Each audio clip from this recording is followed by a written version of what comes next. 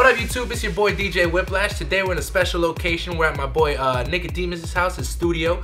Some of y'all been asking me about the songs I use in my videos. He actually produces and remixes a lot of them. Here, let me take the camera real quick, put the camera on him. So my man Nicodemus right there. What's up, y'all? You know, over here at his studio. Got the little touchscreen thing going on right here. Oh, who's that? Oh, handsome dude, handsome dude. Some cool shit, some monitors and shit, MacBook. But the focus of today is right here, the DJM 900 Nexus, baby. So we're gonna do an unboxing, see what's inside, see what it comes with, what it doesn't come with, what you need to buy, what you don't need to buy, all that kind of cool stuff. Look inside the box. All right, okay. It comes with standard power cable. Cool, it brings a little USB cable right here. Some phone stuff, not really anything. And here is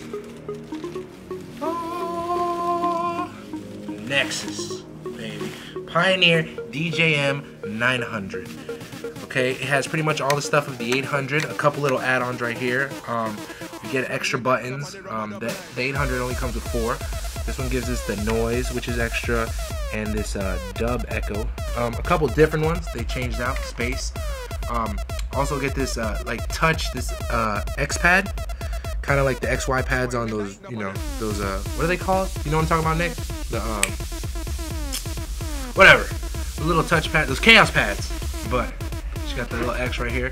A lot of the same effects we have on the DJM 800. I like the design. It's clean, fresh, so it's very familiar. On the side, it's got like this plastic mounts. I think this is so that you can put it into those big rack mounts. It's got it on this side too. Beveled edge right here. This is pretty cool. And Pioneer right on the front. Standard DJ headphone jack. Select your stuff. It's pretty much, I would say, a DJM 800 on steroids. Would you agree, Nick? Pretty much. Pretty much. I got a little USB up here. Okay. I have no idea what that's for. I'm not gonna lie. But we'll figure it out. We'll figure it out. Here, a little USB. Got your microphone. They took right here. We used to have 2 mics, right? Yeah. 800 has a 1/4 inch, and then it has this, which is XLR and 1/4 inch. So I guess they took away the 1/4 inch to put a USB. There's still 2 mics, probably on the back. Is there? Yeah, look. Yes, there is. There are 2 mics. Right there, boom, there's a second mic. The level is still right here. Okay, yeah, you're good. You caught that. I didn't. Got the MIDI out so you can do video DJing and stuff, you know, with the MIDI adapter. Standard plugs. Link is very important. This actually works in hand with the CDJ 2000s. Y'all, I'll put a link in the description below so y'all can see the video of the unboxing of those. And you basically hook it up to a hub. Once you hook it up to a hub, this, I guess, works hand in hand, and you can use Rekordbox, drag songs, and you can preview songs from Rekordbox on the actually one of the queues without having to actually load into your decks. All your digital stuff right here, standard connections for mono or phono and line. And besides that, oh, one of the cool new features I had to mention.